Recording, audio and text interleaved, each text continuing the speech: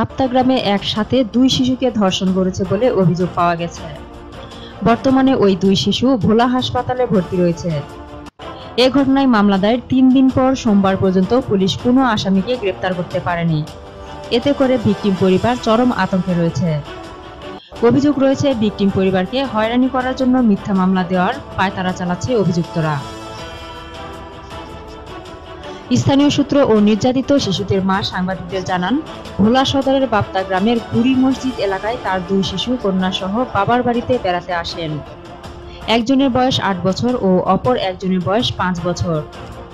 গত 8 নভেম্বর বিকালে ওই 2 শিশু ঘরের বাইরে উঠানে গেলে পাশের বাড়ির লোকমান নামের এক যুবক তাদের ডেকে নিয়ে অন্য এক ঘরের রান্না ঘরে নিয়ে যায়। সেখানে তাদেরকে জোরপূর্বক আটকে রেখে ধর্ষণ করা হয় বলে অভিযোগ করা হয়। এ ঘটনার পর বিষয়টি এলাকায় জানাজানি হলে প্রথমে স্থানীয়ভাবে মীমাংসার চেষ্টা করা হয়। এলাকার জনৈক ফিরোজ মিয়া ধর্ষকের কাছ থেকে 30,000 টাকা জরিমানা আদায় করে। শিশুদের বাবা মাকে মাত্র 2,000 টাকা দেয়। ওই টাকা গ্রহণ করেনি। এদিকে শিশু দুজন অসুস্থ হয়ে পড়লে 2 দিন পর 10 নভেম্বর তাদেরকে ভোলা সদর হাসপাতালে ভর্তি করা হয়। ভোলা থেকে মোহাম্মদ অনিকের পাঠানো তথ্যচিত্রে 71 বাংলা নিউজ ডেস্ক।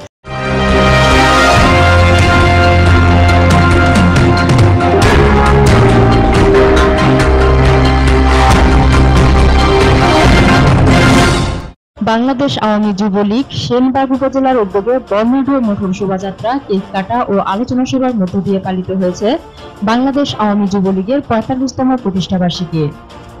দিবসটি উপলক্ষে রবিবার বিকেলে স্থানীয় উপজেলা চত্বর থেকে বর্ণাঢ্য মোটর শোভাযাত্রাটি বের হয়ে শহরের প্রধান সড়ক প্রদক্ষিণ করে পুনরায় উপজেলা অডিটোরিয়াম হলরুমে আলোচনা সভার মধ্য দিয়ে শেষ হয়। সভায় উপজেলা যুবলীগের আহ্বায়ক জাকারিয়া আল মামুনের সভাপতিত্বে প্রধান অতিথি হিসেবে উপস্থিত ছিলেন নোয়াখালী 2 আসনের সংসদ সদস্য আলহাজ মুর্শিদ আলম। বিশেষ অতিথি হিসেবে উপস্থিত ছিলেন কেন্দ্রীয় যুবলীগের শিক্ষা, প্রশিক্ষণ ও পাঠাগার বিষয়ক সম্পাদক মিজানুল ইসলাম মিজু, জেলা যুবলীগের আহ্বায়ক ইকবাল করিম তারেক, প্রবীণ আওয়ামী লীগ নেতা আসন গোলাম মুস্তফা ভুইয়া সহ জেলা, উপজেলা আওয়ামী লীগ, যুবলীগ, ছাত্রলীগ সহ অঙ্গ ও সহযোগী প্রতিষ্ঠানের নেতৃবৃন্দ। আলোচনা শেষে প্রধান অতিথি সহ অতিথিবৃন্দ কেক কেটে আওয়ামী যুবলীগের 45তম প্রতিষ্ঠাবার্ষিকী পালন করেন। নোয়াখালী থেকে মোজাম্মেল হোসেন কামালের পাঠানো তথ্যচিত্রে 71 বাংলা নিউজ ডেস্ক।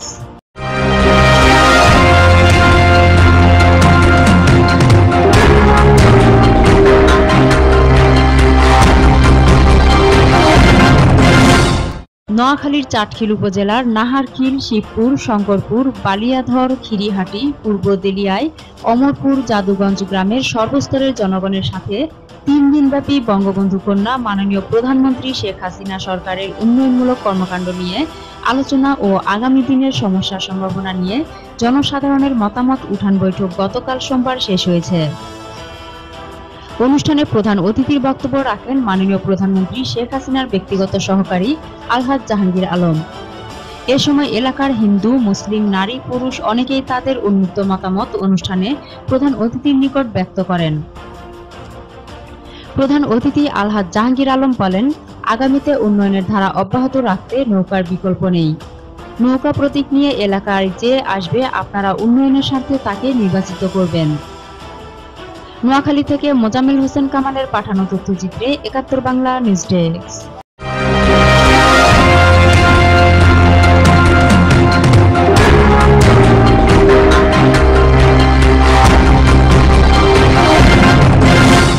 পটিয়ায় আজ মঙ্গলবার সকালে বিশ্ব ডায়াবেটিস দিবস উপলক্ষে পটিয়া ডায়াবেটিস সমিতির উদ্যোগে এবারের প্রতিপাদ্য বিষয় মহিলা ও ডায়াবেটিস সকল গর্ভধারণ রোগ পরিকল্পিত বিষয়ের উপর আয়োজিত পদযাত্রা ও আলোচনা সভা অনুষ্ঠিত হয়।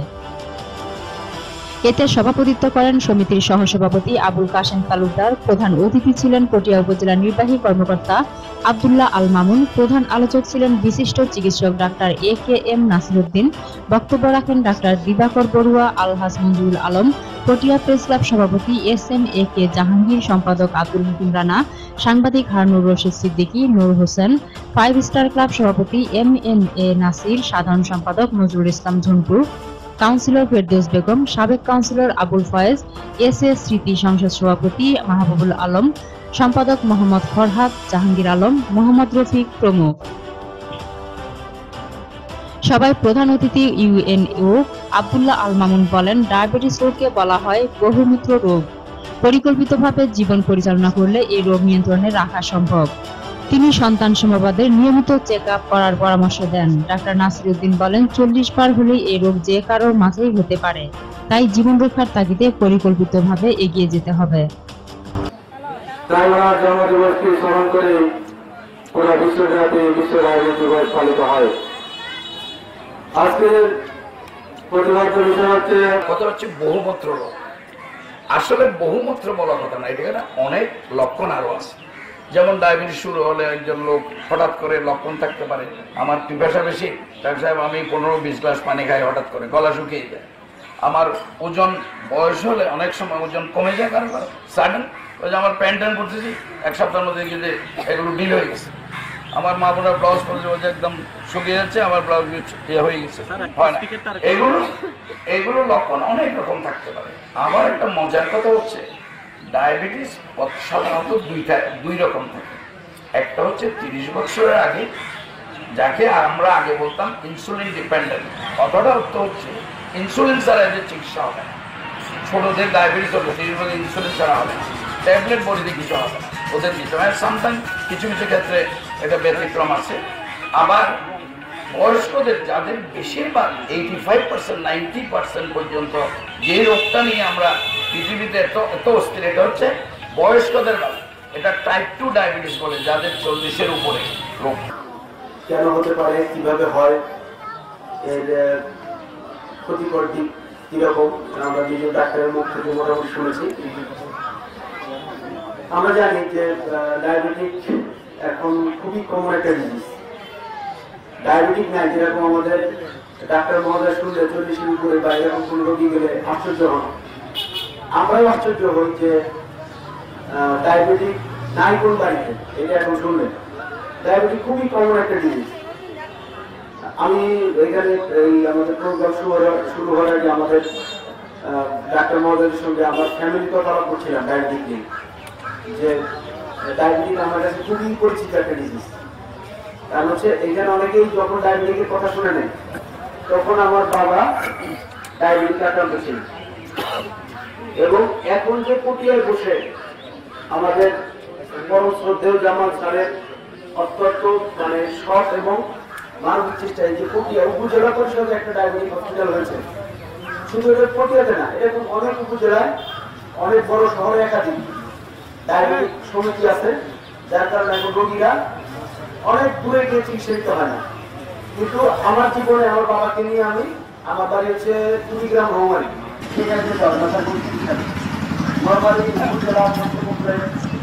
জেলা সদর হসপিটাল, এবার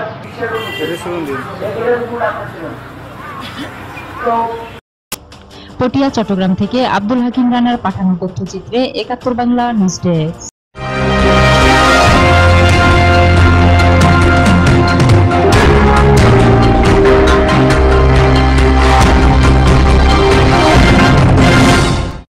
সিরাজগঞ্জের শাহজাদপুরে যমুনা নদীতে ব্যাপক ভাঙন শুরু হয়েছে। ভাঙনের কারণে উপজেলার কৈজুরি ইউনিয়নের নদীর তীর সংরক্ষণ বাঁধে আবারও ধস দেখা দিয়েছে। গত 6 বছর আগে 130 কোটি টাকা ব্যয়ে নির্মিত বাঁধটির 60টি পয়েন্টে ধস নামায় আতঙ্কিত হয়ে পড়ে নদী তীরবর্তী অঞ্চলের মানুষগুলো। যমুনা নদীর ভাঙনে শাহজাদপুর উপজেলার মাকড়া, আররা, ভিতপুর, খাররা, মোরপুরি, জগতলা, ভাটপাড়া ও গুপিয়াখালী ইতিমধ্যে নদীগর্ভে বিলীন হয়ে গেছে। ভাঙনের মুখে রয়েছে লোহিন্দাকান্দি, নতুন ভাটপাড়া, গুদিবাড়ি প্রাইমারি স্কুল, হাটবাজার ব্যবসা প্রতিষ্ঠান সহ প্রায় শতাধিক স্থাপনা। বাঁধটি নির্মাণের পর পানি উন্নয়ন বোর্ডের কর্মকর্তাদের সঠিক তদারকি আর ক্ষতিগ্রস্ত স্থানে সংরক্ষণ না করায় এ ধস নেমেছে বলে অভিযোগ স্থানীয়দের। ধস নামার পর ভাঙন অব্যাহত থাকায় কয়েকটি গ্রামের বসতভিটা, ফসলি জমি, হাটবাজার ও শিক্ষা প্রতিষ্ঠান সহ বহু স্থাপনা হুমকির মুখে থাকলেও পানি উন্নয়ন বোর্ডের কর্মকর্তারা এখনো পর্যন্ত কোনো ব্যবস্থা গ্রহণ না করায় স্থানীয়দের মধ্যে চরম ক্ষোভ বিরাজ করছে।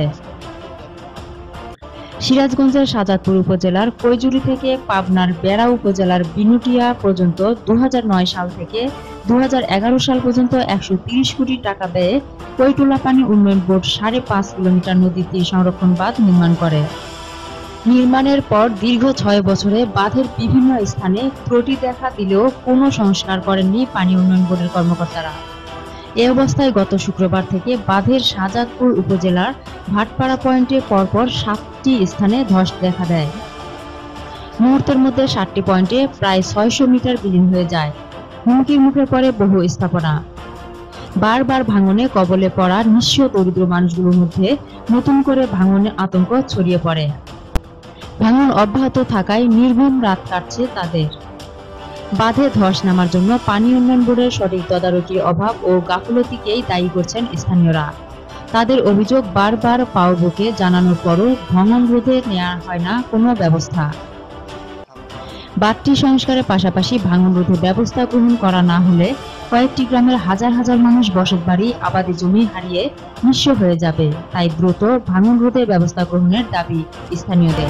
আমি এলাকাবাসীর সামনে আপনাদেরকে বলতে চাই যে ইতিমধ্যে আমাদের যমুনার এই করাল গ্রাসে, আমাদের নদী গর্ভে, যমুনা গর্ভে যেগুলো চলে গেছে, মাকড়া, ধিতপুর, জগতলা এবং ভাটপাড়া ও গুপিয়াখালী ইতিমধ্যে যমুনার মাঝখানে চলে গেছে। আর যেগুলো ভাঙনের সামনে পড়ে গেছে, হয়তো বা 1 সপ্তাহের মধ্যে যেগুলো নদী গর্ভে যাওয়ার সম্ভাবনা, লোহিন্দাকান্দি, নতুন ভাটপাড়া ও গুদিবাড়ি অতি নিকটে যেগুলো দোতলা, একটা সরকারি প্রাইমারি স্কুল, দোতলা বিল্ডিং সহ, এটা 1 সপ্তাহের ভিতরে যদি সরকারের পক্ষ থেকে, পানি উন্নয়ন বোর্ডের পক্ষ থেকে যদি তারা এখানে নজর না দেয় এবং কাজ এমার্জেন্সি ফান্ড থেকে শুরু না করে, তাহলে এই এলাকাগুলো আবার নদী গর্ভে, যমুনা গর্ভে বিলীন হয়ে যাবে। এর মধ্যে কোনো ভুল নাই।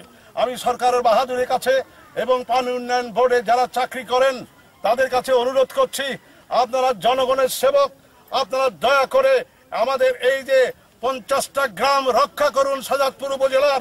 20 ভাঙাতে আমরা সরে আইছি, এই জায়গা জামিরতে আইছি, এই জামিরটা ভাঙতেছে এখন থেকে বেরিয়ে এখন রাইতে আরেক বাড়িঘর ভাঙিয়ে লিয়েছে, টাইনে ধরা হয়েছি।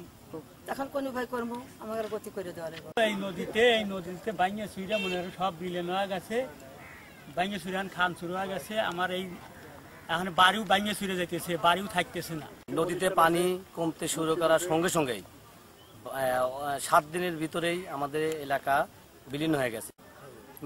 পানি উন্নয়ন বোর্ডের কাছে আমার আবেদন, যদি মেরামত অচিরে না করা যায় তাহলে আমাদের এলাকা হুমকির মুখে দাঁড়াবে। পরিস্থিতি যে ভাঙন শুরু হয়েছে, এইভাবে ভাঙন যদি অব্যাহত থাকে তাহলে আমাদের এলাকার স্কুল, কলেজ, সামনে যে মাঠ, পাশেই মসজিদ আছে, এগুলো সব নদীর গর্ভে চলে যাবে। আমাদের বাপ দাদার পূর্ব সম্পত্তি ছিল গোরদানচরে, সেখান থেকে ভাঙতে ভাঙতে ভাঙতে ভাঙতে আমাদের প্রায় 300 বিঘার মতো সম্পত্তি আছিল, সেগুলা সব নদীর গর্ভে বিলীন হয়ে গেছে। তীর সংরক্ষক বাঁধ ভাঙনের সংবাদ পাওয়া মাত্র ঊর্ধ্বতন কর্মকর্তাদের জানানো হয়েছে। অতি দ্রুত কাজ শুরু করা হবে বলে জানালেন উপজেলা নির্বাহী কর্মকর্তা। ইতিমধ্যে আমি ঘটনাস্থলে পরিদর্শন করেছি। আমি সকাল থেকে বের হয়ে সকল ঘটনাস্থল আমি দেখলাম যে প্রায় 250 মিটার নদী মানে ব্লক শিরে যে একদম প্রবল ভাঙনের মুখে এই এলাকাটায়, এবং কিছু কিছু এলাকায় ব্লক আলগা আলগা খোলা খোলা হয়ে গেছে, সেটাও পরবর্তীতে ভাঙনের মুখোমুখি হবে। আমি আপনাদের জানাতে চাচ্ছি, ইতিমধ্যে পানি উন্নয়ন বোর্ডের দৃষ্টি আকর্ষণ করা হয়েছে, তার কাছে লিখিত ক্ষয়ক্ষতির পরিমাণ চলে গেছে, এবং তাকে বলেছি যে আসো এই সিজনে এবং খুবই আর্লি যেন তিনি এই ভাঙন রোধ করেন, যাতে করে কোনো মানুষ আর নতুন করে ভাঙনের মুখোমুখি না হয়। আর নাম্বার 2 হচ্ছে, আমি যেটা এলাকায় শুনানি করে শুনলাম যে পানি নেমে যাওয়ার সাথে সাথে কিছু অসাধু লোকজন এই ব্লক ব্লেড দিয়ে কেটে তার নিজ নিজ বাড়িতে সংরক্ষণ করে। আমি এখনই বসে এই ওয়ার্ড মেম্বার, চেয়ারম্যানদের সহযোগিতায় বাঁধ রক্ষা কমিটি গঠন করব, যাতে করে তারা সবসময় বাঁধটাকে ভাঙনের, কারণ ব্যয়বহুল সরকারের খরচ করে যে বাঁধ নির্মাণ করা হয় তা রক্ষা করার দায়িত্ব আমাদের। ধন্যবাদ। আর্থিক সীমাবদ্ধতার কারণে প্রয়োজনের মতো সংস্কার হয়নি স্বীকার করে পাওবোর কর্মকর্তারা বলেছেন, বর্তমানে ভাঙনটি কর্তৃপক্ষ গুরুত্বের সাথে নিয়েছে, আর বাজেট বরাদ্দ হলেই সংস্কারের উদ্যোগ নেওয়া হবে। ভাঙনটা অবশ্য গত 3 দিন থেকে তীব্র আকার ধারণ করেছে। ভাঙনটা শুরু হয়েছে গত জুন থেকেই, বিচ্ছিন্নভাবে একটু একটু ভাঙছিল, এটা আমাদের নজরে আছে, আমি কয়েকবার ভিজিটও করেছি। তো তাৎক্ষণিকভাবে ভাঙনটা ঠেকানোর জন্য আমরা কিছু জিও ব্যাগ নাম করে কিছু এলাকাকে সংরক্ষণ করতে পেরেছিলাম, কিন্তু বন্যার পানি খুব বেড়ে যাওয়ার কারণে বালুর চরগুলো ডুবে গিয়েছিল, বালু না পাওয়ার কারণে কাজটা কন্টিনিউ করা যায়নি। তো আমরা জানি যে ভাঙনের প্রবণতা যখন আছে, ভাঙন আরও কন্টিনিউ করতে পারে, এটাকে প্রতিরোধ করার জন্য ইতিমধ্যে আমরা 3,30,00,000 টাকার একটা চাহিদাপত্র দিয়েছি, যেটাকে বলা হয় নোটশিট। নোটশিট এখন পানি উন্নয়ন বোর্ডের প্রক্রিয়াধীন আছে, বোর্ডে আছে। এটা অনুমোদন পেলে জরুরি ভিত্তিতে এখনই প্রতিরক্ষামূলক কাজ শুরু করা যাবে। আর স্থায়ী প্রতিরক্ষার যেটি বললেন, আমরা স্থায়ী প্রতিরক্ষা কাজটাই মাথার ভিতরে রেখেছি এবং আজকেই আপনারা জানেন যে আমাদের কয়েকজন সেকশনাল অফিসার এবং আমাদের অন্যান্য স্টাফ এসে আমরা মাপযোগ করে নিয়ে গেছি। আমরা এখন এটা একটা টেকনিক্যাল কমিটি লাগবে এই জিনিসটা ফিজিবল কিনা সেটা যাচাই করার জন্য। টেকনিক্যাল কমিটি গঠনের জন্য নোটশিট ইনিশিয়েট করব আমি রাতে যেই ইনশাল্লাহ। এবং এরপরে আমরা একটা development project programme, that means DPP যেটা বলে, আমরা একটা ডিপিপি লঞ্চ করব যাতে এখানে একটা স্থায়ী এই 5 কিলোমিটার জায়গায় স্থায়ী প্রতিরক্ষা কাজ বাস্তবায়ন করা সম্ভব হয় এবং এলাকার বাসীকে আশঙ্কামুক্ত করা যায়। ভাঙন রোধে সরকার দ্রুত ব্যবস্থা গ্রহণ করবেন এমনটাই দাবি স্থানীয়দের। সিরাজগঞ্জ থেকে খন্দকার মোহাম্মদ আলী পাঠানো তথ্যচিত্রে 71 বাংলা নিউজ ডেস্ক।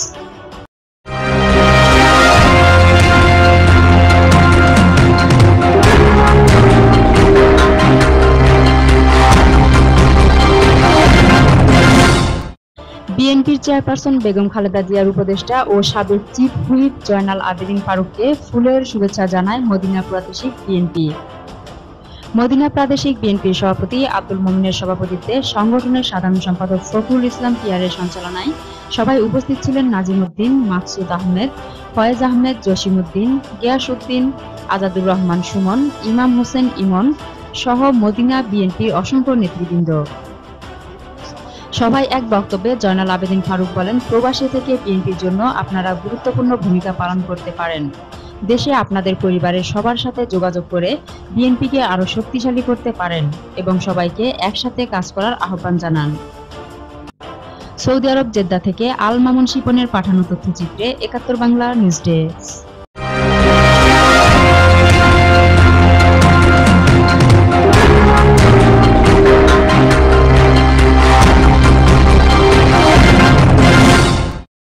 ঝালকাঠির রাজাপুরে ব্যাটারি চালিত ইজি বাইকের চাকায় চাদর পেঁচিয়ে এক যাত্রী মারা গেছেন। নিহত হাবিবুর রহমান জেলার কাঠালিয়া উপজেলার ছোট কৈখালী গ্রামের প্রয়াত খোরশেদ আলীর ছেলে।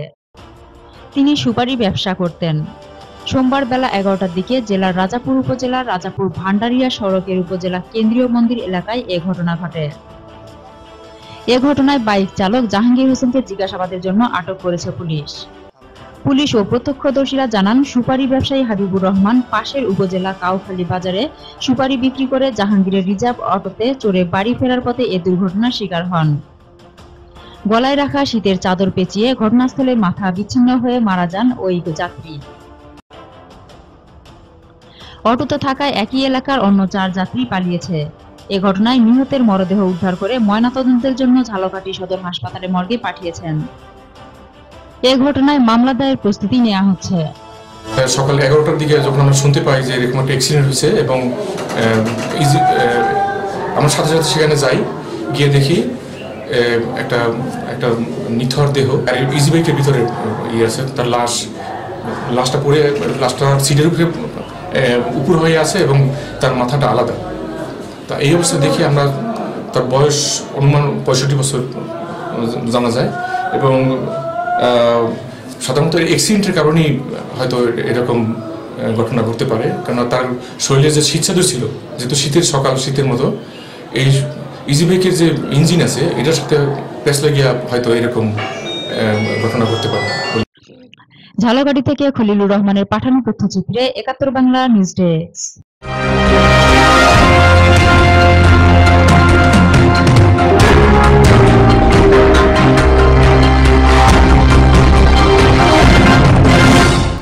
কুষ্টিয়া দৌলতপুর উপজেলার চুয়া মল্লিকপাড়া গ্রামে মুশারফের স্ত্রী সাবিনার ঝুলন্ত লাশ উদ্ধার করেছে দৌলতপুর থানা পুলিশ। মুশারফের ভাবি লিলুফা জানান, সাবিনা যখন বিয়ে হয়ে আসে তখন বেশ ভালো ব্যবহার করে আসছিল, কিন্তু হঠাৎ কিছুদিন যাবৎ তার ব্যবহার ছিল খারাপ এবং হঠাৎ বাবার বাড়ি চলে গিয়ে ওখান থেকে আমার দেবরকে ডিভোর্স দেয়। পরে আনতে গেলে সে আসতে চায় না। জানা যায় অন্য এক ছেলের সাথে তার সম্পর্ক আছে। তিনি আরো জানান, শুক্রবার সকালে সাবিনা ফোনে যেন কার সাথে অনেক সময় কথা বলে। ওর বাবা প্লাস ওর বাবা না ফোন টোন করে রেখে কিছু কে কি চায় যে মেয়ে সংসার নষ্ট হোক। আর একটা ছেলে আছে, ছেলে তো তারপরে ওই শোনেন ক্যামেরাটা বন্ধ করতে হবে, ক্যামেরা বন্ধ করে। আর হচ্ছে কি বলে মেম্বাররা সব সাথে করে নিয়ে এসছে কিন্তু, আর সাথে ওর আব্বাও দিয়ে গেছে। এটা কতদিন আগে সেটা? এই তো 15 ধরেন মোটামুটি 15 দিন, আর একটা দিন ঠিক নাই, আমার ওই মোটামুটি 15 দিন আমরা শুনলাম, আমরা এই বাড়ির মেয়ে আসলাম। আমি বলি কথাগুলো, ক্যামেরা তো চাবে না, এখন আনঅফিসিয়ালি বলেন, সমস্যা নাই। তোমার কোনো দোষ না থাকলে কিছু হবে না। আমরা তো ও হলো কুরবানিদের 2 দিন না 3 দিন পরে বাবার বাড়ি গেছিল। আমার কুরবানি ছিল, আমার ফ্রিজে হলো মাংস রাখতে আসলো। আমি ওকে জিজ্ঞেস করলাম যে এই কদিন থাকবা, না মাংস রাখি গিয়ে তারপরে কুরবানি তো অনেক দিন হয়ে গেল। আমার কিছু জানি না কিন্তু বললাম মনে হয় মাংস আবার নিতে আসছে, আর বাবার বাড়ি যাবে মাংস নিয়ে যাবে। আমি বলছি মাংস নিয়ে যাওয়াতে কদিন থাকবা, তো বললাম মাসখানিক থাকবো। তাই বুঝলে উনি মায়ের বাড়ি ভালো মনে গেল। গিয়ে হলো 1 মাস না হয়তো 20-22 দিনের মাথায় তখন হলো ডিভোর্স নামা পাঠিয়েছে। ডিভোর্স নামা পাঠায়নি পর তখন হলো আমার দেওয়ারটা হলো শুনি, দেওয়ারটা হলো চলে গেছে মাথা খারাপ করে, কাউকে কিছু না বলি। আমরা তো তারপরে ওরা হলো আটকে দিয়েছে, ওকে আটকে দিয়েছে। যেন হলো ফোন করেছে হলো যে পাশের বাড়ি একজনের কাছে যে হলো আমাকে আটকে দিয়েছে, আমাকে হেলো এসে তোরা মানুষজন এসে নিয়ে যা। এই ব্যাপারগুলো কিন্তু এখানকার চেয়ারম্যান মেম্বার সবাই জানে, এলাকার লোক সঙ্গে ছিল। ডিভোর্স দেওয়া কেন? অনর্থ অনর্থ কারণ বাইদা ভাই শুনছি যে ওনাকে কার সাথে কি সম্পর্ক, প্লাস হচ্ছে বিয়ে নাকি সেখানে করেছিল। কিন্তু স্বীকার করেনি পরে। এখন আমার চাচা এখন বসেছে, আমার ছেলে আছে, এখন আমার ছেলেটা মারা হয়ে যাবে, তাই সে মানে ভালোবেসে নিয়ে এসছে। নিয়ে আসেনি মানে আপনার নাম কি? কথা শুনেন না, ও পরের বাড়ি থেকে আসছে, ও কি জানে, ওকে আপনি ভালো করে আমার কাছে ফোনে বেশি বোঝে আসলে। না ঠিক আছে, ঠিক আছে, সমস্যা তারপরে ধরেন ওই যখন জীবন নেওয়া পাঠিয়েছে সেই রাতে এর আব্বা হলো ওই দৌলতপুরে দোকান আছে, কাপড়ের দোকান আছে, ওখান দিয়ে সাড়ে 8টার সময় আসলো বাড়িতে। আসার পরে তখন ওরা সব যে ফোন করেছিল, ওরা সব পাশের বাড়ির লোকজন এসে তখন বলে যে এরকম মশারি। পরকীয়া সম্পর্কে সাবিনার ভাই জিয়ারুল জানান, আমার বোন মুসারেফকে কিছুদিন আগে ডিভোর্স দিয়েছিল। আমরা বুঝিয়ে পাঠিয়েছিলাম, আমার বোন এমন করবে বুঝতে পারিনি। পরকীয়া সম্পর্কে জানতে চাইলে তিনি জানান, আমার এ বিষয়ে জানা নাই। বোন প্রতিদিন ফোন দিত, কাল ফোন দিয়ে ফোন করতে নিষেধ করে। সম্পর্ক ছিল আর্মি ছেলের সাথে, বুঝতে পারবো। মিথ্যা কথা, মিথ্যা কথা, এরকম কিছু না। না না, সম্পর্ক থাকলে তো তাহলে তালাক দিতে চলেই যেত। ডিভোর্স হয়েছিল না? জি, ডিভোর্স দেওয়ার পরে বিয়ে করেছে। আমার ডিভোর্স হয়েছিল, এই পারপাস নিয়ে কথাবার্তা নিয়ে সারাসারি হয়ে গেছিল। জি জি, না সারাসারি তো আমরা ভুলি। আপনার বোন ডিভোর্স দিয়েছিল? আপনার বোন তো নিজেই দিয়েছিল। জি জি, তারপরে আপনি আপনার বাবা সহ আবার পাঠাইছেন বিয়ে দিয়ে। আপনার বাবাকে এরকম কিছু বলছে যে তুমি এখানে ভাত না খেলে আমি গলায় দড়ি দেবো? কোথায় আপনার বাবা আপনার বোনকে বলছে এরকম চাপ প্রয়োগ করছে? না না না, আপনার খুব বিশ্বস্ত জায়গা থেকে এটা পাইলাম আমরা। না না, এরকম কোনো কথাই নেই। তাই এ ব্যাপারে কুষ্টিয়া দৌলতপুর থানা অফিসার ইনচার্জ শাহদারা খান পিটিএম জানান, প্রাথমিকভাবে ধারণা করা হয়েছে পারিবারিক কলহের জের ধরে আত্মহত্যা। তবে লাশটি উদ্ধার করে ময়নাতদন্তের জন্য কুষ্টিয়া জেনারেল হাসপাতালে পাঠানো হয়েছে। তদন্ত রিপোর্ট পেলে আইনানুগ ব্যবস্থা নেওয়া হবে। কুষ্টিয়া থেকে আসানুল হকের পাঠানো তথ্যচিত্রে 71 বাংলা নিউজ ডে।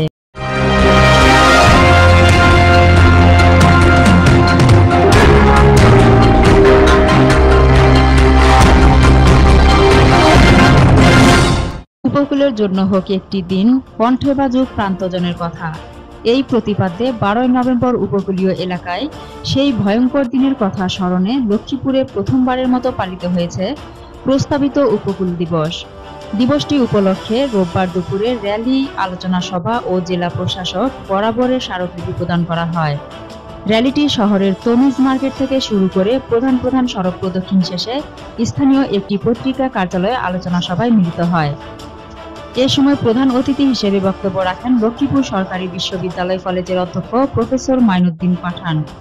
মাই টিভি প্রতিনিধি সিনিয়র সাংবাদিক আলী হোসেনের সঞ্চালনায় অনুষ্ঠানে বিশেষ অতিথি ছিলেন জেলা বিএমএ সভাপতি ডাক্তার আশরাফুর রহমান মামুন, লক্ষ্মীপুর জেলা বঙ্গবন্ধু পরিষদের সভাপতি শাহজাহান কামাল, দালালবাজার কলেজের প্রভাষক আজিজুর রহমান আজম, কফিল উদ্দিন ডিগ্রি কলেজের প্রভাষক কার্তিক সেনগুপ্ত প্রমুখ।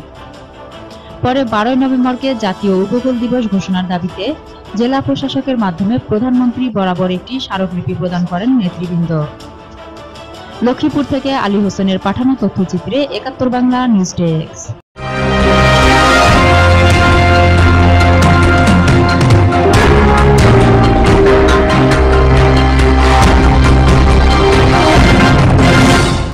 নাটোরের গুরুদাসপুর উপজেলা ও পৌর যুবলীগের আয়োজনে বর্ণাঢ্য র্যালি, আলোচনা সভা ও সাংস্কৃতিক অনুষ্ঠানের মধ্য দিয়ে গুরুদাসপুরে যুবলীগের ৪৫তম প্রতিষ্ঠাবার্ষিকী পালিত হয়েছে। প্রতিষ্ঠাবার্ষিকী উপলক্ষে চাঁচকইর মুক্তমঞ্চ থেকে এক বিশাল বর্ণাঢ্য র্যালি শহরের বিভিন্ন গুরুত্বপূর্ণ সড়ক প্রদক্ষিণ শেষে মুক্তমঞ্চ এসে শেষ হয়। ওই র্যালিতে নেতৃত্ব দেন গুরুদাসপুর পৌর মেয়র শাহনেওয়াজ আলী ও উপজেলা যুবলীগের সভাপতি আলাল শেখ। প্রতিষ্ঠাবার্ষিকীর উদ্বোধন করেন গুরুদাসপুর বড়াইগ্রাম আসন থেকে মনোনয়ন প্রত্যাশী পৌর মেয়র ও উপজেলা আওয়ামী লীগের সাধারণ সম্পাদক শাহনেওয়াজ আলী মোল্লা। পরে আলোচনা সভায় উপজেলা যুবলীগ সভাপতি ও ভাইস চেয়ারম্যান আলাল শেখের সভাপতিত্বে প্রধান অতিথি হিসেবে উপস্থিত ছিলেন সাবেক উপজেলা চেয়ারম্যান ও নাটোর জেলা আওয়ামী লীগের যুগ্ম সাধারণ সম্পাদক সরকার এমদাদুল হক মোহাম্মদ আলী, বিশেষ অতিথি হিসেবে উপজেলা আওয়ামী লীগের ভারপ্রাপ্ত সভাপতি আব্দুল বারী, মহিলা ভাইস চেয়ারম্যান শাহিদা আক্তার মিতা, জেলা পরিষদ সদস্য সরকার মেহেদী হাসান, পৌর যুবলীগ সভাপতি তাহের সোনার, সাধারণ সম্পাদক কামরুজ্জামান মিলন, পৌর স্বেচ্ছাসেবক লীগ সভাপতি স্বাধীন মাহমুদ সহ বিভিন্ন স্তরের নেতৃবৃন্দ বক্তব্য রাখেন। শনিবার জেলা পরিষদ নির্বাচনে বিজয়ী মেহেদী হাসানকে সোনার হাতি পরিয়ে দেন অতিথিরা। রাত ৮টার দিকে এক মনোজ্ঞ সাংস্কৃতিক সন্ধ্যার আয়োজন করা হয়। অনুষ্ঠানটির উপস্থাপনায় ছিলেন উপজেলা যুবলীগের সাধারণ সম্পাদক এস.এম. রাশেদ সরকার। এ সময় উপজেলা যুবলীগের সভাপতি আলাল শেখ বলেন, গুরুদাসপুর উপজেলার যুবলীগ আজ নাটোর জেলার মধ্যে মডেল যুবলীগ হিসেবে পরিচিত।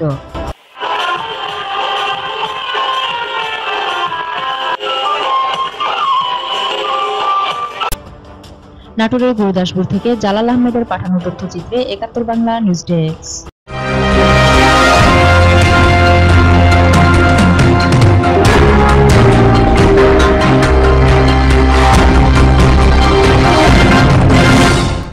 পটিয়া পৌর সদরের শশাঙ্কমালা সরকারি প্রাথমিক বিদ্যালয়ে পিএইচসি পরীক্ষার্থীদের বিদায় অনুষ্ঠান গতকাল শনিবার সকালে সভাপতি বিমল মিত্রের সভাপতিত্বে অনুষ্ঠিত হয়।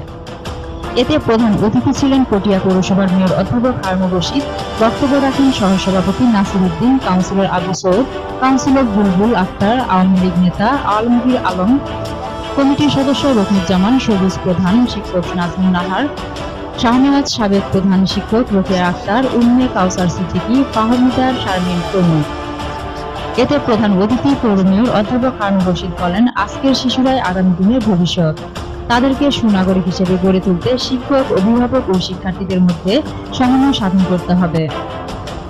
তিনি আসন্ন পিএইচসি পরীক্ষায় ভালো ফলাফল অর্জনে শিক্ষার্থীদের কাছে অনুশীলনের পরামর্শ দেন। ছাত্রছাত্রীদের অভিভাবক এবং ছাত্রছাত্রীবৃন্দ সবাইকে আমার শশাঙ্কমালা সরকারি প্রাথমিক বিদ্যালয় পরিষদের পক্ষ থেকে আন্তরিক অভিনন্দন ও শুভেচ্ছা জানাচ্ছি। এই বিদায় শব্দটা শুনলে খুব খারাপ লাগে। এটা বিদায় নয়, আমরা তোমাদের বিদায় আমাদেরকে সুন্দর একটা এই অনুষ্ঠানের মাধ্যমে আমি একজন ছাত্র ছিলাম, আমাদের কিভাবে পরিচিত হলো। স্কুল চেষ্টা করেছে 5টা বছর, ক্লাস 1 থেকে ক্লাস 5, 5টা বছর। আপনারা অভিভাবক যারা আছেন তারাও আপনারা দায়িত্বশীল অভিভাবক, আপনারা আপনাদের বাচ্চাদেরকে মায়ের স্নেহ দিয়ে, মায়ের শাসন দিয়ে গড়ে তোলার চেষ্টা করেন। এই জন্য আমাদের বাচ্চাদেরকে আমাদেরকে এই পরীক্ষায় শতভাগ সফলতার সাথে উত্তীর্ণ করতে হবে। একটি বিল্ডিংকে আপনি যদি উপরের দিকে নিয়ে যেতে চান তাহলে আপনার কোথায় শক্ত অবস্থান করতে হবে। যখন আপনি পাকা বিল্ডিং করবেন তখন আপনার বেসমেন্ট ফ্লোর ওইখানে আপনি কয়তলা করবেন সে তালার পরিপ্রেক্ষিত তলা করেন 5 তলার বেসমেন্ট দিতে হবে। আপনি 10 তলা করলে 10 তলার বেসমেন্ট দিতে হবে, তাহলে আপনি উপরে উঠতে পারবেন না। ঠিক অনুরূপ ভাবে আপনার বাচ্চাদের যদি বেসমেন্ট যদি দুর্বল হয় এই বেসমেন্ট যদি দুর্বল হয়ে যায় তাহলে বাচ্চাকে আপনি উপরে নিয়ে যেতে পারবেন। আপনাকে বেসমেন্ট শক্তিশালী করতে পারলে আপনার বাচ্চা ডাক্তার বানাবার স্বপ্ন। আজকে শিল্পপতি হতে অনেকে মনে করে টাকা থাকলে শিল্পপতি হবে, টাকা তো অনেকেরই আছে। শিল্পপতি হওয়ার জন্য জ্ঞানের দরকার। পটিয়া থেকে আব্দুল হাকিম রানার পাঠানো তথ্যচিত্রে ৭১ বাংলা নিউজ ডেস্ক।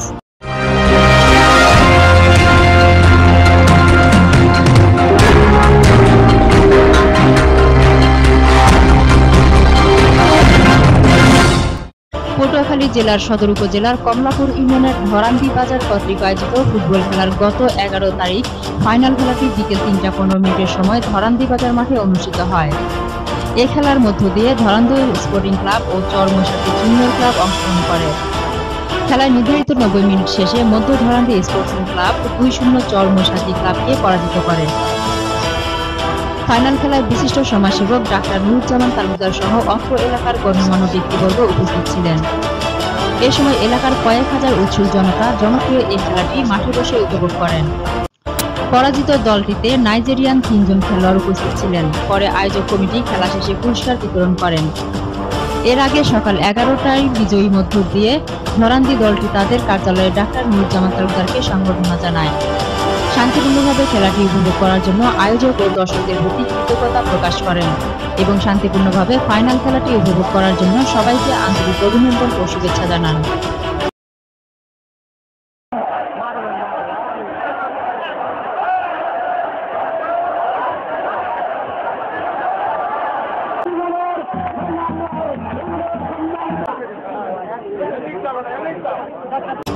পটুয়াখালী থেকে শামীম আহমেদের পাঠানো তথ্যচিত্রে ৭১ বাংলা নিউজ ডেস্ক।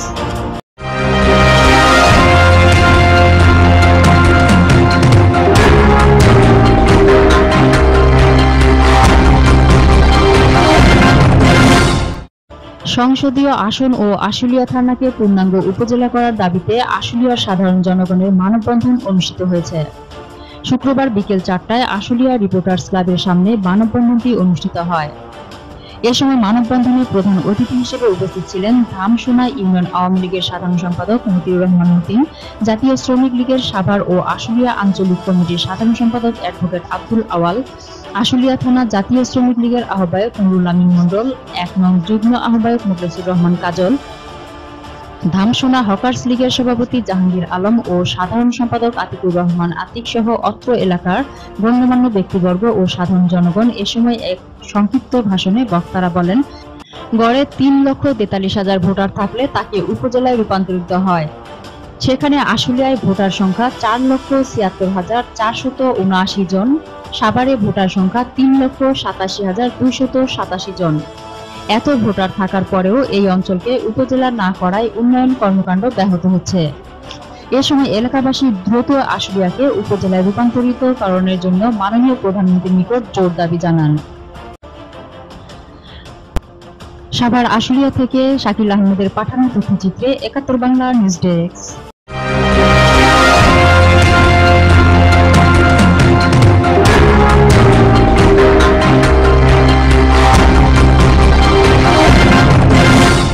সিরাজগঞ্জের বেলকুচিতে বলাৎকারের অভিযোগে উত্তর বানিয়াগাতি মহিলা মাদ্রাসার প্রধান শিক্ষক আলহাজ আলী আশরাফকে গ্রেপ্তার করেছে বেলকুচি থানা পুলিশ। গত সোমবার রাতে উপজেলার ভাঙাবাড়ি ইউনিয়নের আদাচাকি ঈদগাহ মাঠ সংলগ্ন থেকে তাকে গ্রেপ্তার করে। আলহাজ আলী আশরাফ উপজেলার ভাঙাবাড়ি ইউনিয়নের উত্তর বানিয়াগাতি গ্রামের মৃত আব্দুস সামাদের ছেলে ও উত্তর বানিয়াগাতি জামিয়া ইসলামিয়া ফাতেমাতুজ জোহরা কওমি মহিলা মাদ্রাসার প্রধান শিক্ষক। মামলা সূত্রে জানা যায়, গত ১১ মে ২০১৭ রাত 10:30টার দিকে তেল মালিশ করার কথা বলে একজন ছাত্রকে একটি কক্ষে নিয়ে গিয়ে বলাৎকার করেছে এমন অভিযোগ করে। ওই ছাত্র কামারখন্দ উপজেলার চৌবাড়ি গ্রামের শহীদুল ইসলামের ছেলে। স্থানীয় গণমাধ্যমের কাছে শিশুটি বলাৎকারের বিষয়টি স্বীকার করেছে।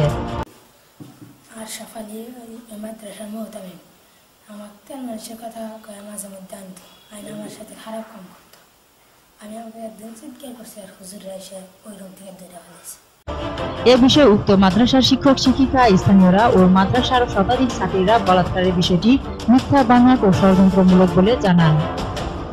এ ব্যাপারে মাদ্রাসার সুরা কমিটির সদস্য হাজী আনোয়ারুল ইসলাম বলেন, বলাৎকারের বিষয়টি মিথ্যা। দীর্ঘদিন যাবত এই মাদ্রাসার কমিটির সাথে সম্পৃক্ত। মাদ্রাসা সুচারুরূপে পরিচালিত হচ্ছে, এটা আমরা দেখে আসছি, জানতেছি। ইতিমধ্যে আকিজ গ্রুপ মাদ্রাসার ভবন তৈরিতে সে বড় একটা অংশীদারিত্ব নেয়। মাঝখান থেকে তার প্রতিনিধি একজন মৌলানা মাহবুব সাহেবকে পাঠানোর কারণে সে এখানে কোনো বড় দায়িত্ব না পায়, তার এই ক্ষোভ দুঃখে সে আকিজ গ্রুপের সাথে মাদ্রাসার সুযোগ্য পরিচালক তার সাথে একটা কন্ট্রাডিকশন তৈরি করে দেয়। সেখান থেকে কিভাবে আলী আশরাফ সাহেবকে মাদ্রাসা থেকে সরিয়ে সে যে নিজস্ব 22 ডিসিমাল জায়গা এবং ভবন দিছে তাকে এখান থেকে সরাইয়া আকিজ গ্রুপকে এখানে প্রতিষ্ঠা করা যায়, প্রতিষ্ঠাতা পরিচালক করা যায়, এটার কারণেই এই মিথ্যা মামলা, এই অভিযোগ নিয়ে আসছে। এবং এই অভিযোগকারী হলো মুফতি ওয়াদুদ, যে মাদ্রাসার শিক্ষক ছিল, যাকে এক সময় বহিষ্কার করা হয়েছিল। এ ঘটনায় মামলার বাদী মুফতি আব্দুল ওয়াদুদ অত্র মাদ্রাসার বহিষ্কৃত শিক্ষক ও রায়গঞ্জ উপজেলার নারায়ণ সালুয়া গ্রামের মৃত মোখলেসুর রহমানের ছেলে।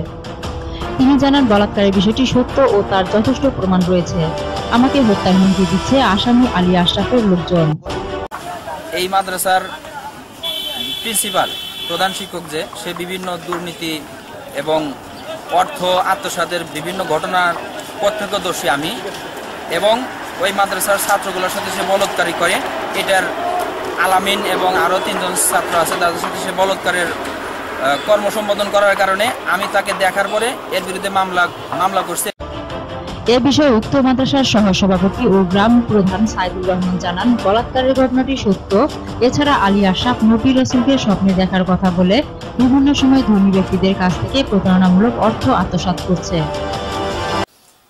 এই মাদ্রাসা অনেকদিন হলো পরিচালিত হইতেছে বিভিন্ন দাতা সংস্থার মাধ্যমে। তো ইতিমধ্যে আমরা গ্রামের লোকজন হিসাব চাইলে আমাদেরকে হিসাব দিতে পারে না, দেখা যায় যে প্রায় 1 কোটি টাকার মতো সে আত্মসাৎ করছে। এই সংবাদ আমরা বিভিন্ন লোকজন করার পরে তাকে ধরার পরে বিভিন্ন পায়তারা করে মাদ্রাসা থেকে উনি চলে যায় এবং মাদ্রাসার কার্যক্রম থেকে ওনাকে আমরা স্থানীয় এবং উপজেলা চেয়ারম্যান, টিওনো, আপনার ডিসি বিভিন্ন মহোদয়কে নিয়ে আমরা একটা মিটিং করি, তাতে উনি দোষী সাব্যস্ত হন এবং নবী রাসূলকে উনি অলিকার ব্যবহার করে আজ পর্যন্ত বিভিন্ন লোককে ঠকাইছে। এই প্রমাণ সবার কাছে আছে। অপরদিকে মাদ্রাসাটির উন্নয়নের সহায়তাকারী দাতা প্রতিষ্ঠান কর্তৃক প্রেরিত ব্যক্তি নাসির আলম জানান, মাদ্রাসাটির অবকাঠামো ও শিক্ষা উন্নয়নের পরিধি বিশাল হওয়ায় প্রতিষ্ঠাতা পরিচালক আলহাজ আলী আশরাফের দ্বারা মাদ্রাসা পরিচালনা করা সম্ভব না। এছাড়া একাডেমিক শিক্ষাগত যোগ্যতা তার নেই মাদ্রাসা পরিচালনার বিষয়ে, এবং মাদ্রাসার অনেক টাকার হিসাব দিতে ব্যর্থ হয়। স্থানীয় প্রশাসনের সিদ্ধান্ত অনুযায়ী মাদ্রাসার কমিটি বিলুপ্ত করে নতুন কমিটি প্রেরণ করা হয়েছে। মাদ্রাসাটি যাহাতে সুষ্ঠুভাবে পরিচালনা করা যায় সে বিষয়ে এলাকাবাসীর মতামত নিয়ে আমরা উন্নয়নের সহায়তা করছি মাত্র। বলাৎকারের মামলার বিষয়ে আমাদের দাতা প্রতিষ্ঠান দায়ী না, এটা বাদী বিবাদীর বিষয়। আমাদের দাবি, মাদ্রাসাটি সঠিকভাবে পরিচালিত হয়ে এলাকার হাজার হাজার এতিম অসহায় দরিদ্র ব্যক্তিদের শিক্ষা উন্নয়নের ক্ষেত্রে অনুদানের টাকা যথাযথভাবে ব্যয়ের মাধ্যমে সমাজের তথা দেশের মানুষের কল্যাণে অগ্রণী ভূমিকা রাখবে। কোনোভাবে যেন অনুদানের টাকা মাদ্রাসার অসৎ ব্যক্তি দ্বারা ক্ষতিসাধিত না হয় এবং মাদ্রাসাকে ব্যবহার করে কুচক্রী মহল ব্যক্তি স্বার্থে লাখ লাখ টাকা হাতিয়ে নিতে না পারে। এলাকাবাসীর পক্ষ থেকে একটা জোর দাবি জানাচ্ছি যে উত্তর বানিয়াগাতি ফাতেমাতুজ জোহরা কওমি মহিলা মাদ্রাসাটি আকিজ গ্রুপ কর্তৃক পরিচালিত যে ভবনটি নির্মাণ হচ্ছে, এই মাদ্রাসাটা অযোগ্য, নিরক্ষর এবং অদক্ষ লোকদেরকে দিয়ে, যিনি আলেম না, যিনি মাদ্রাসায় পড়ালেখা করেননি, তার দ্বারা এই মাদ্রাসা এত বড় একটা বিশাল মাদ্রাসা, একটা ইউনিভার্সিটি লেভেলের মাদ্রাসা পরিচালিত হতে পারে না। এই জন্য এলাকাবাসীর পক্ষ থেকে দাবি জানাচ্ছি যে মাদ্রাসাটি একটা সুদক্ষ এবং উচ্চশিক্ষিত আলেমে দ্বীন একজন নির্ভরযোগ্য ব্যক্তির দ্বারা মাদ্রাসাটি পরিচালিত হোক। উনি একজন মেয়েকে একটা উত্ত্যক্ত করে, সেইটাকে ধামা দেওয়ার জন্য এই আলী আশরাফ সাহেবের বিরুদ্ধে একটা মিথ্যা বলাৎকারের একটা অভিযোগ করছে। তো এখানে যে ঘটনা আলী আশরাফ সাহেবকে নিয়ে হয়েছে বানিয়াগাতিতে, এই ঘটনার আমার কানেও বিষয়টা আসছে। আসার পরে এটা মূল বিষয় যে আলী আশরাফ সাহেব এখন আমার কোম্পানিকে দায়ী করতেছে, এটা সম্পূর্ণ মিথ্যা এবং বানোয়াট। কারণ এই ঘটনা ঘটছে তার মাদ্রাসার শিক্ষক এবং ছাত্ররা 6 জন শিক্ষক এবং 4 জন ছাত্র তারা মোবাইলে রেকর্ড করে সেই রেকর্ড আমাদের কোম্পানিকে পৌঁছায়। আমরা এখানে আসার পরে এই এলাকার আলেম ওলামা, বিশেষ করে রেলওয়ে মাদ্রাসার মোদাইম নজরুল ইসলাম সাহেবের স্বর্ণপন্ন হই, যিনি একজন শিক্ষক আবদুল্লাহ সাহেবকে সাক্ষী হিসেবে আমাদেরকে পাঠান। সেখানে 50-60 জন লোকের উপস্থিতিতে এবং তার মধ্যে সাব কমিটি করে দিয়ে এই ঘটনা আলোচনা হয় এবং সত্যতা পাওয়া যায়। সত্যতা পাওয়ার পরে তখন বিভিন্ন সময়ে আলী আশরাফ সাহেব আমাদেরকে দোষারোপ করতে থাকে, যেটা কোম্পানি আমাদেরকে প্রতারণা করে আমাদেরকে ফাঁসানোর জন্য এটা করতেছে। তখন আমি এই শিক্ষক এবং ছাত্রদেরকে এবং মোবাইল রেকর্ড গ্রামবাসীকে শোনানোর পরে এই গ্রামবাসী তখন ফয়সালা দেয় যে না, এই ঘটনা সত্য, এর সাথে কোম্পানির কোনো প্রতারণা জড়িত নাই। এ বিষয়ে বেলকুচি থানার উপপরিদর্শক নাজমুল হক জানান, মুফতি আব্দুল ওয়াদুদ সিরাজগঞ্জ আদালতে একটি মামলা করেছে। মামলার এজাহারভুক্ত আসামি আলী আশরাফকে আদাচাকরি মাঠ সংলগ্ন থেকে গত সোমবার রাতে গ্রেপ্তার করা হয়েছে। আসামিকে আদালতের মাধ্যমে জেল হাজতে প্রেরণ করা হয়েছে। সিরাজগঞ্জ থেকে খন্দকার মোহাম্মদ আলীর পাঠানো তথ্যচিত্রে 71 বাংলা নিউজ।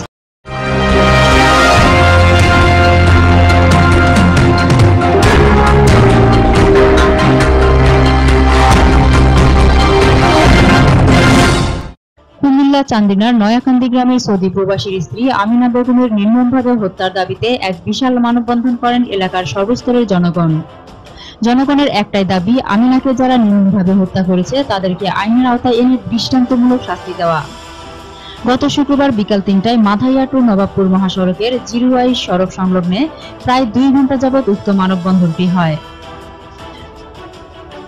দুল্লাই নবাবপুর ইউনিয়ন পরিষদের চেয়ারম্যান জনাব শাহাবুদ্দিন মাস্টারের উপস্থিতিতে অন্যান্যদের মাঝে উপস্থিত ছিলেন আব্দুল মতিন ব্যাপারী, মফিজুল ইসলাম, ছাত্রলীগ সভাপতি মহিউদ্দিন, ইসাক, সিদ্দিকুর রহমান মোল্লা, প্রিন্সিপাল মোশাররফ হোসেন, আওয়ামী লীগ নেতা আনাস হোসেন সোহাগ, মাওলানা শফিকুল ইসলাম, খোরশেদ আলম খোকন, সুলাইমান হায়াতুল্লাহ, আব্দুল রশিদ মাস্টার, শহীদুল্লাহ প্রধান, ইউপি সদস্য মিলন বেগম, শাহপরান, আব্দুল রহমান, কামাল, খালেদ ও বিশিষ্ট নেতৃবৃন্দ প্রমুখ। বিচারের দাবিতে আমিনার মেয়ে বিলকিস আক্তার বিথি জানান, আমার মাকে যারা হত্যা করেছে তাদের বিচার যেন এই মাটিতেই হয়। আমার মাকে পূর্ব পরিকল্পিতভাবে হত্যা করা হয়েছে। আমরা 3 বোন, এদের ফাঁসি চাই।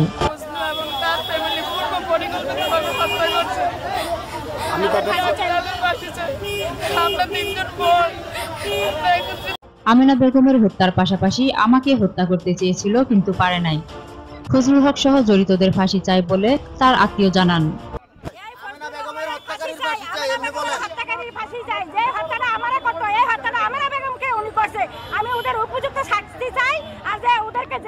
পারিবারিক সূত্রে জানায়, গত 9 অক্টোবর আমিনা বেগম নিখোঁজ হওয়ার 3 দিন পর 13 অক্টোবর তার লাশ কুমিল্লা সদর দক্ষিণের রাজাপাড়া বিল থেকে উদ্ধার করে। পরে সদর দক্ষিণ মডেল থানার ময়নাতদন্তের জন্য নিয়ে যায়। পরে মামলা নং 19 GR 531/17 মামলা রুজুমান অবস্থায় থাকলে মামলার প্রধান আসামি ফজলুর রহমান ও ফজলুল হকের ছেলে আবু তাহের ও তার স্ত্রী হোসনে আরা, বশির, আতিক, রেজাউল করিম, ইব্রাহিম খলিলকে আসামি করে মামলা করা। পরবর্তীতে মামলার তদন্তে ইব্রাহিম ও হোসনে আরাকে গ্রেফতার করে পুলিশ। বাকি আসামিরা পলাতক রয়েছে। এই ব্যাপারে অত্র ইউপি চেয়ারম্যান জনাব শাহাবুদ্দিন মাস্টার বলেন, সুষ্ঠু তদন্তের ভিত্তিতে আমিনা বেগমের হত্যাকারীদের প্রশাসনের হস্তক্ষেপে ফাঁসির দাবি জানান। আর কোনো মায়ের কোল খালি না হওয়ার আহ্বান জানান। চেয়ারম্যান দোলা নবপুর ইউনিয়ন, আমি তার জানাজায় এসে প্রতিজ্ঞা করেছিলাম সারা এলাকার জনগণকে নিয়ে এই আমিনা হত্যাকারীদের বিচারের জন্য আমি দাবি করেছিলাম। হত্যার ফাঁসি চাই, ফাঁসি ফাঁসি ফাঁসি চাই, ফাঁসি ফাঁসি ফাঁসি চাই, আমরা ফাঁসি চাই, ফাঁসি ফাঁসি ফাঁসি চাই, আমরা হত্যার ফাঁসি চাই, আমিনা হত্যার ফাঁসি চাই। কুমিল্লা থেকে আলিফ মাহমুদ কায়সারের পাঠানো তথ্যচিত্রে 71 বাংলা নিউজ ডেস্ক।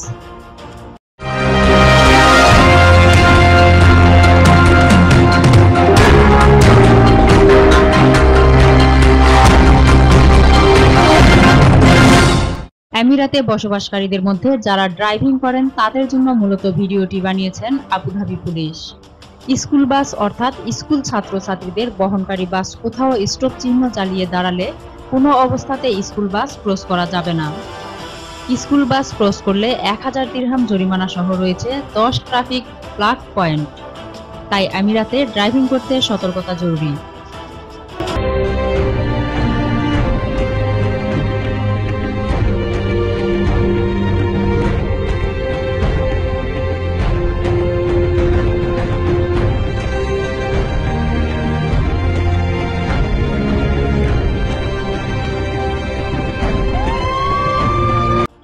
আরব আমিরাত থেকে মোহাম্মদ আনোয়ার হোসেনের ক্যামেরায় মোহাম্মদ সরারউদ্দিন রনির পাঠানো তথ্যচিত্রে ৭১ বাংলা নিউজ ডেস্ক।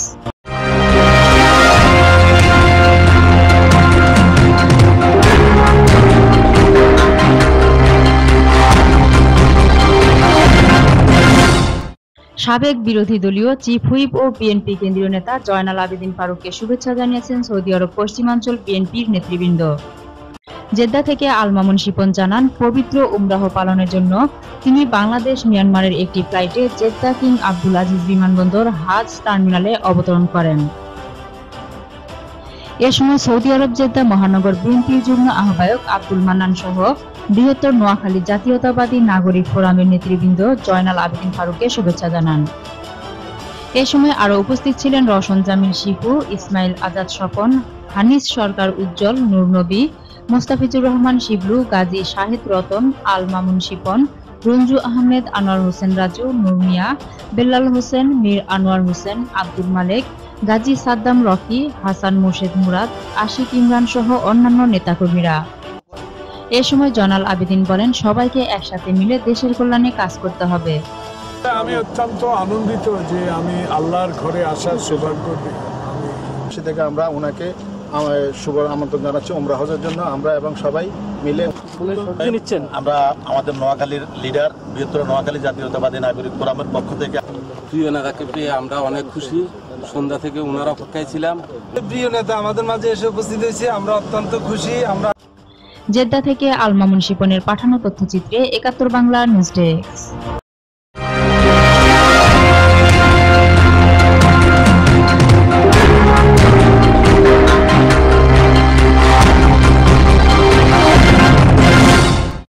ফটিকছড়ি পৌরসভার ৭ নং ওয়ার্ড কর্তৃক সর্বস্তরের জনসাধারণের আয়োজনে সংবর্ধনা অনুষ্ঠানে ফুলেল শুভেচ্ছা সিক্ত ও গণমানুষের ভালোবাসায় সংবর্ধিত হয়েছে ফটিকছড়ি পৌরসভার নবনির্বাচিত পৌর মেয়র আলহাজ মোহাম্মদ ইসমাইল হোসেন। ৭ নভেম্বর মঙ্গলবার পৌরসভা খাজা গাউসিয়া মার্কেট সম্মুখে সন্ধ্যায় অনুষ্ঠিত উক্ত অনুষ্ঠানে প্রধান অতিথি হিসেবে উপস্থিত ছিলেন উত্তর জেলা আওয়ামী লীগ সদস্য খাজিদাতুল আনোয়ার সনি। সংবর্ধিত অতিথি হিসেবে আরো উপস্থিত ছিলেন নবনির্বাচিত ৭ নং ওয়ার্ড কাউন্সিলর মোহাম্মদ বেলাল উদ্দিন ও বিনা প্রতিদ্বন্দ্বিতায় নির্বাচিত সংরক্ষিত মহিলা কাউন্সিলর ফিরোজা বেগম। শুরুতে আমন্ত্রিত ও সংবর্ধিত অতিথিদের ক্রেস্ট ও ফুল দিয়ে বরণ করে নেন কাতার ও আবুধাবি বঙ্গবন্ধু পরিষদের নেতৃবৃন্দরা। এ সময় সংবর্ধিত অতিথি পৌর মেয়র আলহাজ মোহাম্মদ ইসমাইল হোসেন বলেন, এই পৌর এলাকার প্রতিটি জনগণ একটি একটি ভোট দিয়ে এই পৌরসভায় দ্বিতীয়বারের মতো আমাকে নির্বাচিত করেছেন। আমি আপনাদের প্রতি কৃতজ্ঞতা জানাচ্ছি। আপনারা আমাকে কথা দিতে হবে, সন্ত্রাসের বিরুদ্ধে আপনারা কথা বলবেন। আপনাদের সাথে আমি আছি, সবার আগে আমি থাকবো। ছাত্রলীগের নেতৃবৃন্দকে বলবো, আমরা জনগণের জন্য রাজনীতি করি। ছাত্রলীগ এই দেশের মানুষের জন্য রাজনীতি করে, আওয়ামী লীগ এই দেশের মানুষের জন্য রাজনীতি করে, শেখ হাসিনা এই দেশের দুঃখী মানুষের জন্য রাজনীতি করে। আমাদের নেতৃবৃন্দরা এই দেশের দুঃখী দুস্থ মানুষের জন্য রাজনীতি করে। আমরা দুস্থ মানুষের পাশে দাঁড়াতে চাই, এদেশের গরিব দুঃখী মানুষের পাশে দাঁড়াতে চাই। অস্ত্রধারীর বিরুদ্ধে কথা বলতে হবে। এখানে এটা কারো মাস্তানি করার জায়গা নয়। আপনারা যদি মনে করেন আমরা চুপ মেরে আছি এই জন্য আমরা মনে হয় দুর্বল, আপনারা ভুল করবেন। আমি আপনাদেরকে পরিষ্কার ভাষায় বলে দিতে চাই, আপনাদেরকে আমি হুঁশিয়ার করতে চাই, আপনারা সংশোধন হন। এই দেশের জনগণকে সাথে নিয়ে আপনাদেরকে লাঠি পেটা করা হবে, আপনাদেরকে এই পৌর এলাকা থেকে আপনাকে বিতাড়িত করা হবে। আপনারা যদি আরেকটি বার যদি আমার কোন কর্মীর গায়ে হাত উঠে, আমার কোন ভোটারের গায়ে যদি একটি আঁচড় লাগে, আপনাদেরকে আমি শেষবারের মতো আজকের এখানে দাঁড়িয়ে সাবধান করতে চাই। আপনারা সতর্ক হবেন, আপনারা সংশোধন হবেন। শফিউল আলমের সভাপতিত্বে ও মাস্টার সাইম উদ্দিনের সঞ্চালনায় এ সময় বিশেষ অতিথি হিসেবে উপস্থিত ছিলেন সুন্দরপুর ইউপি চেয়ারম্যান মোহাম্মদ শাহনেওয়াজ, বিবিরহাট বাজার বণিক কল্যাণ সমিতির সভাপতি দিদারুল বশর চৌধুরী দুদু, ধর্মপুর ইউপির সাবেক চেয়ারম্যান কাজী মাহমুদুল হক, আওয়ামী লীগ নেতা জসিমউদ্দিন, সমাজসেবক ও দানবীর আলহাজ রেজাউল করিম রেজু, আওয়ামী লীগ নেতা মুন্সি আমিনুল হক, মোহাম্মদ সরারউদ্দিন। বক্তব্য রাখেন গোলাম মোস্তফা বাপ্পি, এইচ.এম. নিজামুদ্দিন, আব্দুল মান্নান, সাংবাদিক এম আলী শিকদার, ছাত্রলীগ নেতা শাহিদুল আলম শাহেদ ও পৌর ছাত্রলীগ সভাপতি আবু সোহাইব। উত্তর চট্টগ্রাম থেকে এম আলমগীর নিশানের পাঠানো তথ্যচিত্রে ৭১ বাংলা নিউজ ডেস্ক।